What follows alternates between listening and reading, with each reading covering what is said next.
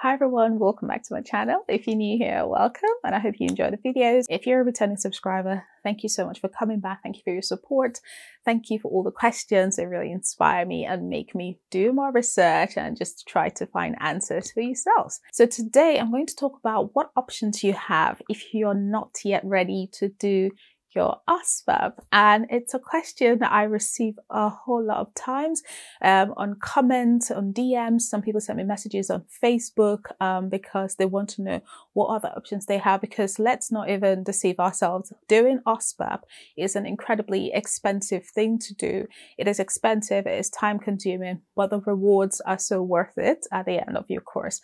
But not everyone has the finances to do it at this time. Some people still kind of want to come to the UK in the meantime and see what options they have. So today I'm going to try and answer the questions, but just bear in mind that I don't have all the answers because there are so many different options. They always change the immigration rules or immigration laws.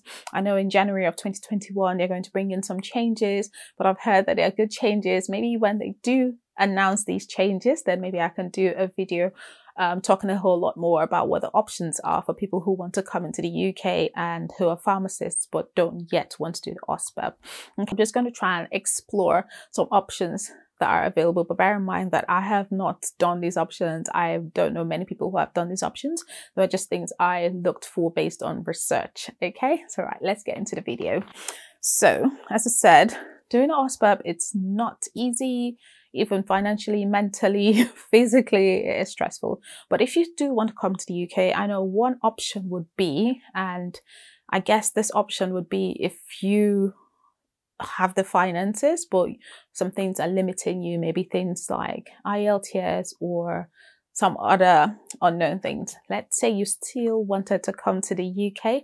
Of course, there are other courses that you can do that might be science-based or pharmacy based. For example, you could do a course in healthcare management. You could do an MSc there. You could do an MSc in public health. You could do any MSc that you fancy. You can actually do an MSc in pharmaceutical sciences or any pharmacy related courses.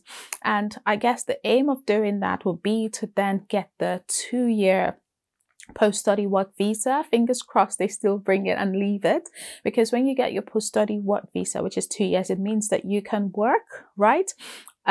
Even if you don't have a sponsor, which is great, isn't it?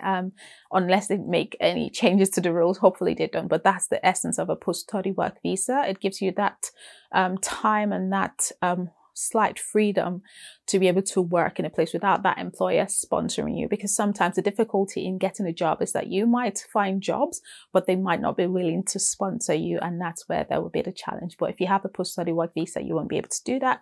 So that option might be there, where you can then work for 2 years and save up some money, and in between that time then you can switch to a student visa. So you can either switch in country, but I don't know what the rules are. You might still need to find out from the gov.uk website to know what the rules are if you want to switch from a work visa to a student visa when your 2 years are up, or you can go back to your home country and reapply as a student. Okay, so that's that option, and it's not an option I see many people doing, because I still feel like if you have the money to do an MSc course, you might as well just be patient and do the OSPAP once and for all. But again, people's circumstances are very different. So that's that one option. You'll be able to find jobs, and it will be great if during your MSc then you start looking actively for jobs. You might not be able to work full time, obviously, because you'd have a student visa then anyway. But once you finish, your aim will be to have a job, a good job, and who knows, you might actually meet an employer that would sponsor you when your post-study work visa runs out. You just never know. But yeah, that is one option. So the second option would be applying straight for a tier 2 visa from your home country, and then this would be applying to work in pharmaceutical industry. Okay, so you can work as a research scientist, you could work as, I think sometimes you could work in their sales, or you could work as a medical researcher, an author or a fellow or something like that. There's so many jobs about in industry, really. I've never explored any of them because it's not been in my interest, or it's not one of the things I'm interested in, but I'm pretty sure that there will be jobs there. The issue would be if they're willing to sponsor, but I feel like if you're already a pharmacist in your country and you have something extra and special to bring, that it is possible to actually apply to these companies, and hopefully they'll be able to sponsor you. And if they're able to do that, then yes, you can come to the UK, you'll be under them, working with them, and you'll be sponsored, and you might as well be on your way to having your resident permit. So that is one option. And I need to mention this, if there are some rules about changing your visa. So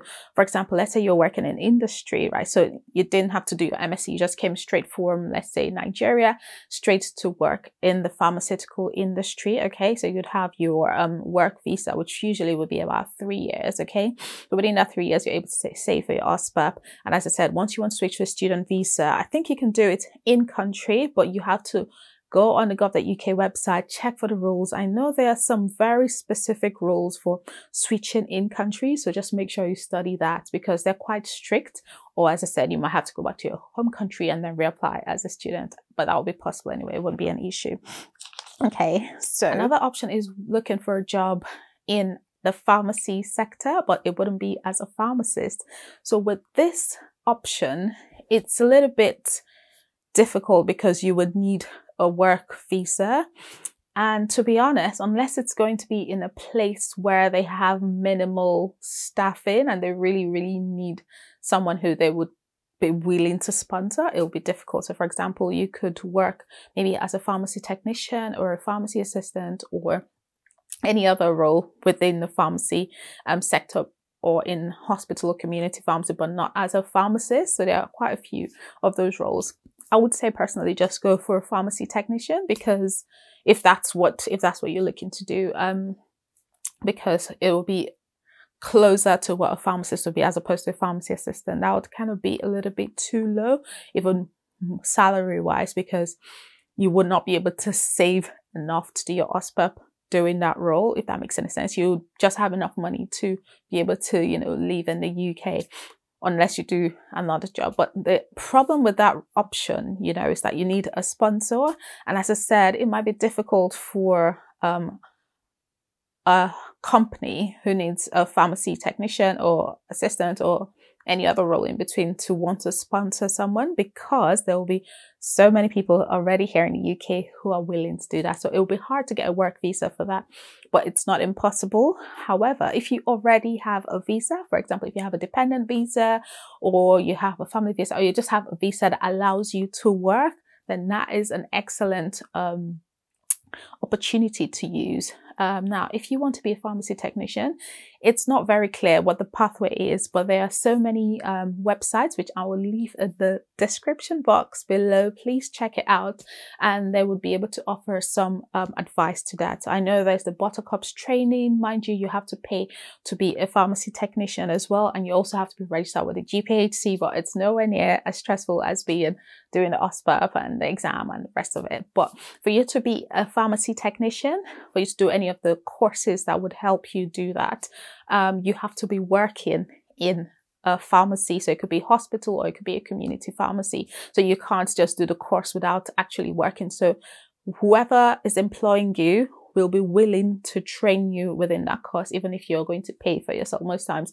some employers would be happy to pay for you, but others would say, you pay for yourself, and, it's still fine. But you can't do the course unless you're actually working in a pharmacy. So that's it. But it's quite straightforward, I feel. Like once you just go on the GPHC website, there is a kind of form, and it gives a lot of exemptions to people who are already pharmacists or are foreign trained pharmacists. So I think if you're not a pharmacist, it takes you about 2 years to be a pharmacy technician. But if you're already a foreign trained pharmacist, then it would take you a shorter time to do that course. But regardless, I think you still have to pay for the course and all that. So yeah, it's not, as I said, it's not an area that I have a lot of information on, but I just did some research.